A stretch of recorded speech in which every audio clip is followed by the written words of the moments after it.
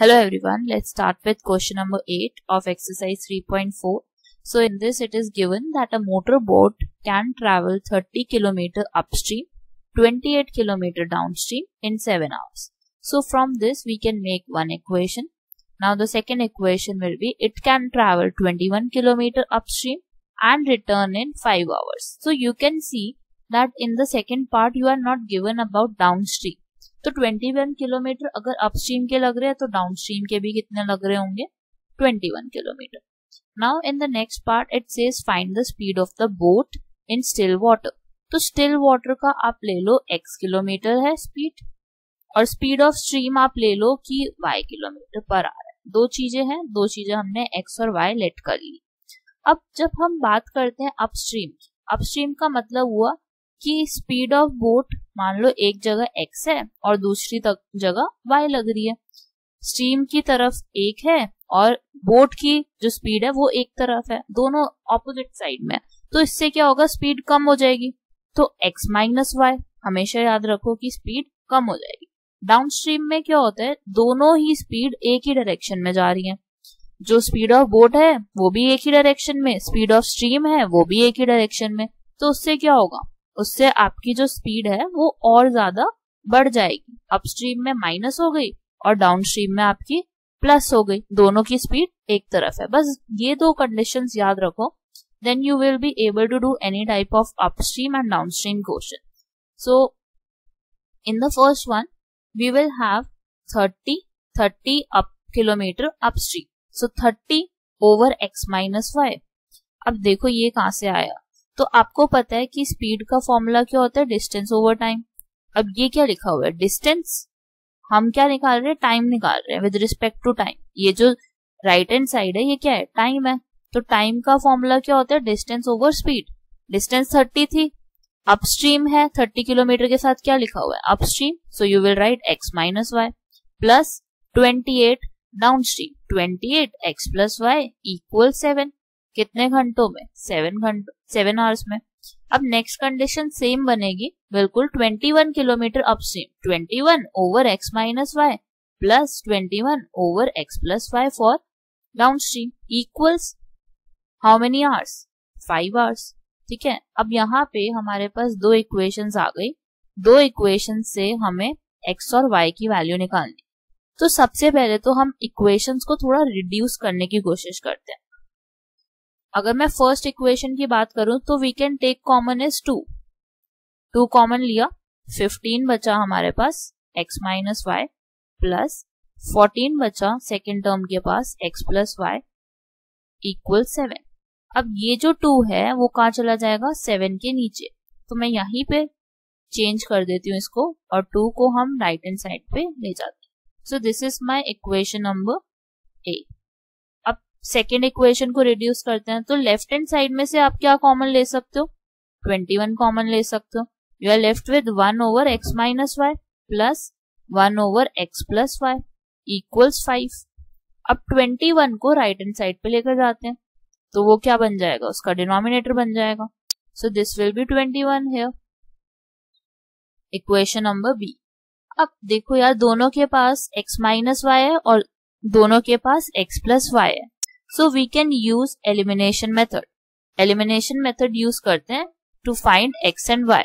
अब देखो यार, इस वाली इक्वेशन के पास 14 है, 14 x प्लस वाई. तो अब मैं कोशिश करूंगी कि मेरे पास यहाँ पे भी 14 हो. अब 14 कैसे आ सकता है, जब हम इक्वेशन नंबर बी को 14 से मल्टीप्लाई करेंगे. So equation number A as it is.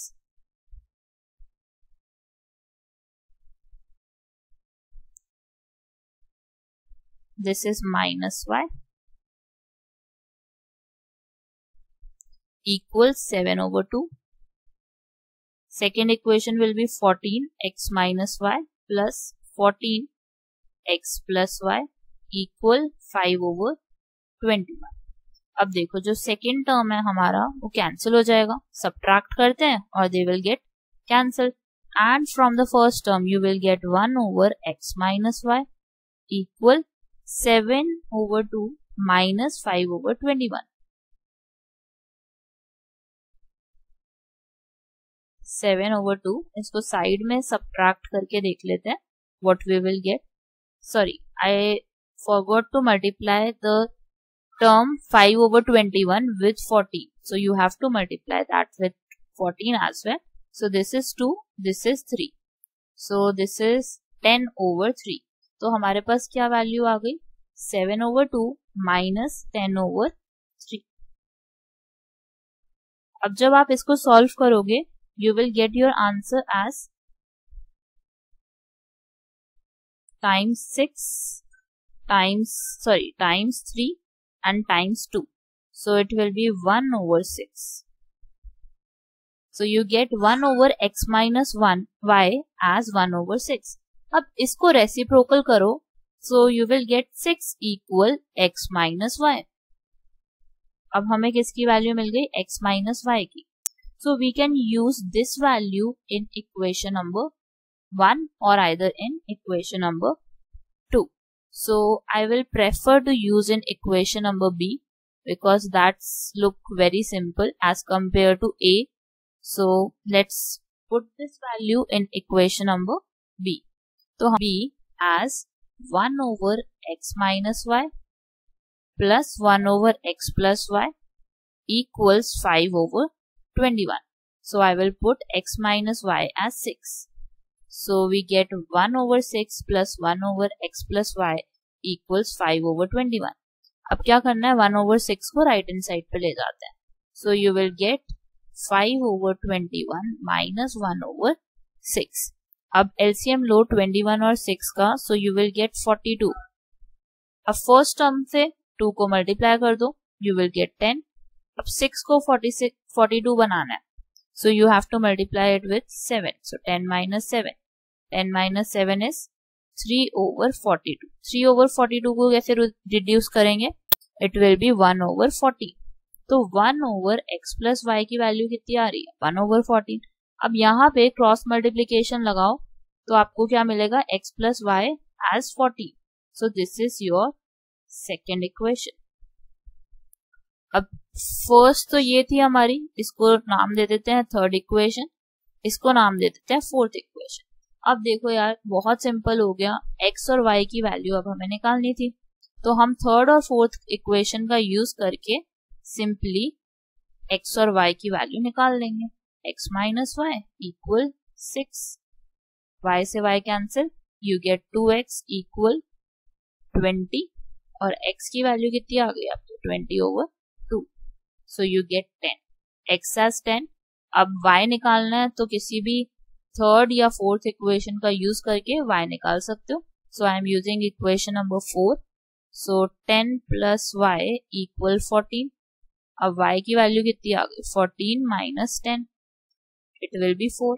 x की वैल्यू 10, y की value 4. So that's your answer for question number 8. Thank you for watching this video. Please like, share and subscribe to our channel. Thank you.